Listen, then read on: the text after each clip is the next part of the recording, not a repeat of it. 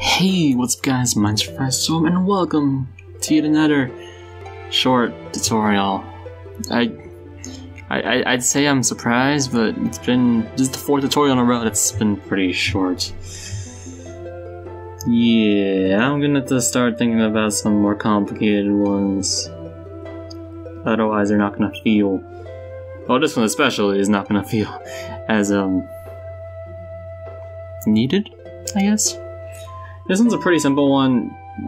Basically we're just trying to recreate the effect as best as we can, but using tools that already have those properties with them, so it may feel obsolete, which is unfortunate.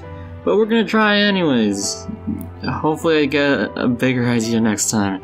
This time we're talking about Breath of the Wild, and there's a mechanic called Flurry Rush, where if you dodge at the right time from an enemy attack, either backwards or left or right, depending on the attack, which is not implemented here, we're just gonna treat it as dodge in general.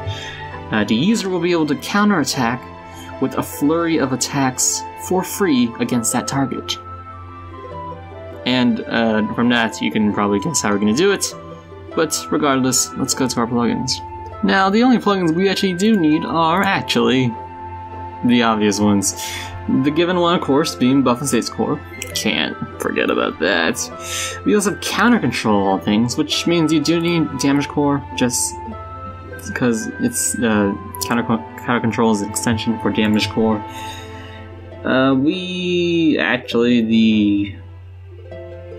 Oh, right. Skill Core or Action 6 packs again, because we're going to be using them to remove a state at the end. But as the same as, I don't know what other tutorial before we did that had the same exact thing, but it might have been a very recent one actually. But this effect can be done with a variety of plugins, I'm sure. So there's that. Regardless, I said that multiple times already. But yeah, we're already on to the demonstration, so let's get on with it. Going on to our skills states, I am re-recording this, so I know for a fact that you actually don't need Buff and States Core. I don't know why I didn't remove it from my my notes, but yeah, you don't need Buff and States Core. Sorry about that. Going on to the skills here, let's go over the first very easy one. It's called Dodge. All it does is apply the Dodge status effect to the user. Going on to the Dodge status effect, here we go. Priority doesn't really matter necessarily. Well, priorities for a lot of things, but in this situation we just set it to whatever we want. Removal conditions, remove battle end, because we don't want this to persist after the battle. I don't think it really matters unless it carries over to the next battle, but you might as well just put it anyways. Now, turn end here, we actually want to set it to 1, because we actually want the user to dodge attacks only on this specific turn before their next action, which may seem strange, but it's kind of important, because I mean, if you wanted to, you could make it so they dodge and attack at the same time, but it kind of makes sense like this because they're not taking action. I don't know. I know there's games that you can attack and dodge at the same time, but in Breath of the Wild you can't, so yeah. Anyways, going into our extra parameters here in our traits, we're going to be setting counterattack to actually whatever you want. In this tutorial we're setting to 100%, so we activate it every single time, but you can set it to pretty much whatever you want. But do keep in mind, because we're going to be using the evade counter note tag, which means every time the counterattack procs for this user, the user will be evading the attack because it's a dodge status effect, so you dodge attacks. Which means you should be treating this as an evasion buff if you're using evade counter. There's also hit counter, which means you shouldn't be treating it as an evasion buff. You should be treating it as a not evasion buff, because you'll be getting hit every single time. Which is interesting to say the least. But keep that in mind when you set the percentage of counterattack. Now we're going to be setting counter skills to, well, whatever skill you have. In this case it's 56. So going back to our skills here. 56, Flurry Rush. We'll be attacking 4 times in a row with whatever formula and element you want. We're setting certain hits so that it's always makes contact, but if you want to use physical, go right ahead. It doesn't necessarily matter. Now, well, we'll be explaining skill core and actually specs later. What we also can do is using counter control plugin, we can also add counter conditions so that, say, this counter can only proc off of a physical attack dodge, which if you want to do that, go right ahead. But in this case, I'm not using it. Mostly because I think conditions are... I am not having the best luck with conditions in general, because I can't seem to get them to work sometimes. But yeah, if you want to use conditions, go right for it. Going to an action sequence here, we have an actual action sequence, which isn't necessary, because there is another purpose where an action sequence for that's optional, which is actually all the way at the end here. Removing the dodge states from the user after the entire Flurry Rush is completed. Using the using the skill core, I believe is after action evaluation. There's another. I'm actually search it up right now. Very professional, I know. There is a set of node tags that you can use that happens after the action is being taken, which does indeed allow you to do script stuff. After evaluation, or post damage, whichever one you'd like. Post damage or after evaluation. You can use that and remove the state that way. I believe you just use something like user.remove capital S state, and in parentheses you put whatever state dodges.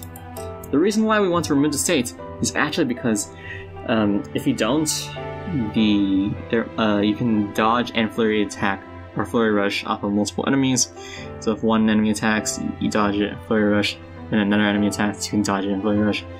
You don't necessarily have to do that, but if you want to, you're gonna need skill core or action sequence packs. I think specifically two, in order to stop that from happening.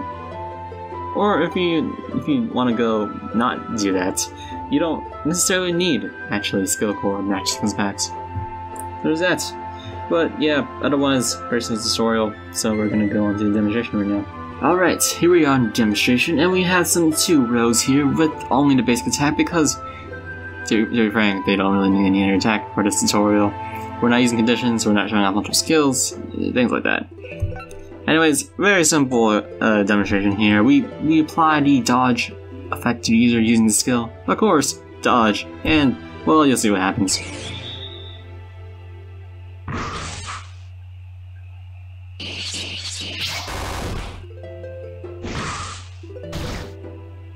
I could have sworn I took out the 5 hits and put it to 4.